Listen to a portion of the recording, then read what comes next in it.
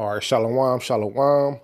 It's the brother Rayat Rakar from the Cleveland branch of GMS, coming back at you with another lesson through the power and spirit of the Most High and the Son, who the world only calls God and Jesus Christ.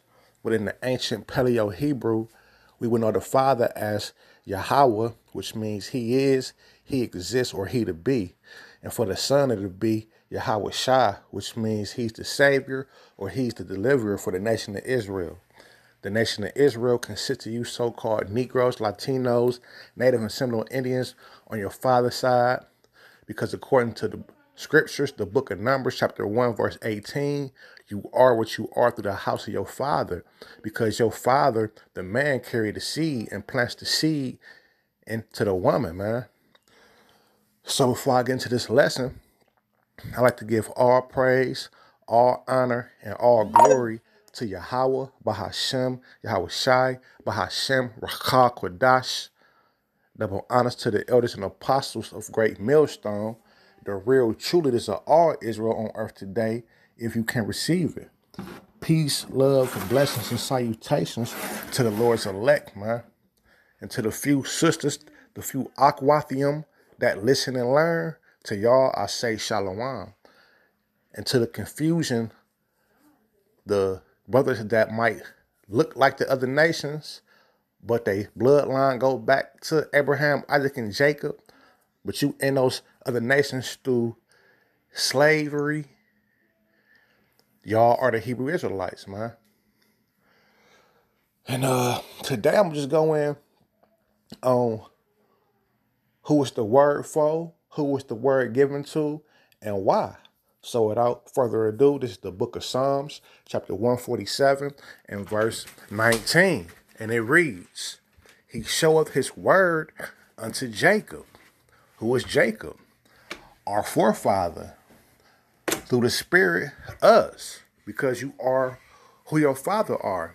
He showeth his word unto Jacob. His statutes and his judgments unto Israel. So the law and the punishments for the law was unto Israel.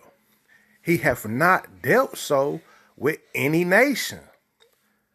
Hold on. So the Lord not dealing with all nations? Not according to the Bible. Verse 20, it says, He hath not dealt so with any nation. And as far as his judgments, they have not known them. Praise ye the Lord. So the Lord only dealing with his nation, his chosen people, the nation of Israel. And why is that? Let's go to the book of Joel and see. This is the book of Joel, chapter 2, verse 27. It reads, And ye shall know that I am in the midst of Israel, and that I am the Lord your God, and none else. And my people shall never be ashamed.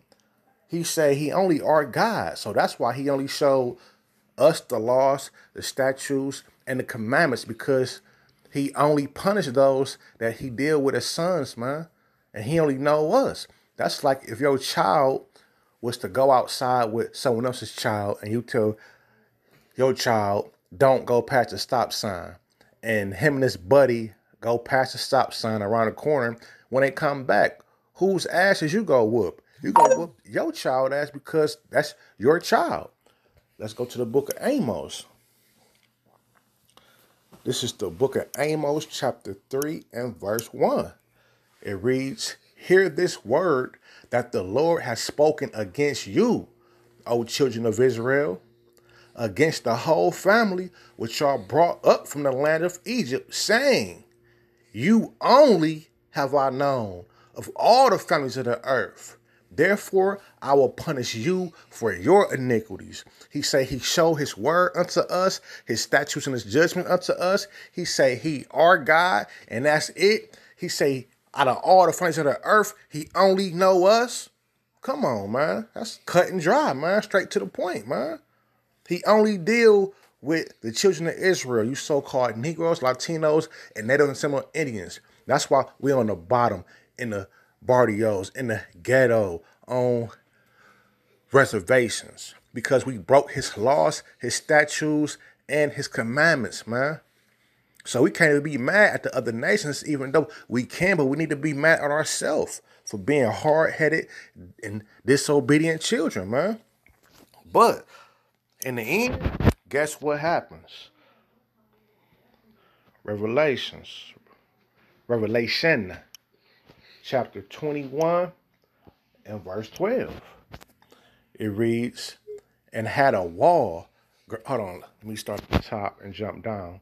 This is the book of Revelation, chapter 21, verse 1. And I saw a new heaven and a new earth. For the first heaven and the first earth were passed away, and there was no more sea. So we're talking about the kingdom now. We're talking about the kingdom of heaven, which when you learn in church, it says one big pearly gate for everybody, and it's for all nations. But let's see what the Bible say. Let's see what our God say. Yahweh. Revelation chapter 21, verse 12.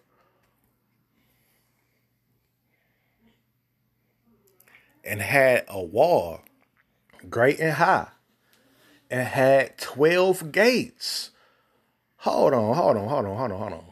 It ain't just one big pearly gate. It's 12 gates. Guess what else it is? It's 12 tribes too. And at the gates, 12 angels. And the names written thereon. So it's names written on these gates. Let's see what these names are. Which are the names of the 12 tribes of the children of Israel. Because the kingdom of heaven is for you Israelites, you so-called Negroes, Latinos, Native and Seminole Indians, man. Because the promise was to our forefather, Abraham. Then it got passed down to Isaac. And through Isaac, it got passed down to Jacob. And through Jacob, it got passed down to his sons and his daughters, to his seed, to their seed. Seed is sperm, is children. So the kingdom of heaven is for you Israelites to rule. Now let's jump to the book of Daniel. The book of Daniel chapter 2, verse 44. It reads, and in those days, the kings of the earth, hold on. And in the days of the kings, hold on. Salakia, this is Daniel chapter 2, verse 44. And in the days of these kings shall the God of heaven set up a kingdom. So the God of heaven gonna set up a kingdom, man, which shall never be destroyed. And the kingdom shall not be left to other people, but shall break in pieces and consume all these kingdoms, and it shall stand forever. So that's that kingdom of heaven, man, that shall be left to other people because it's only for you Israelites to rule. That's it, man. Point blank period, man. It's for us, man. It's for us, man. All the hell and tribulation that we go through, all the things that we go through. Come on, man. We deserve it, man. We deserve it, man. Jump back to Revelation and close out. Revelation 7 and 7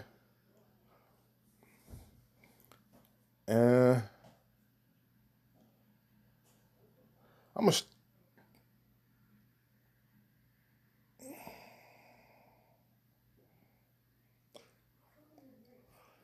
gonna start at the top and just skim through it.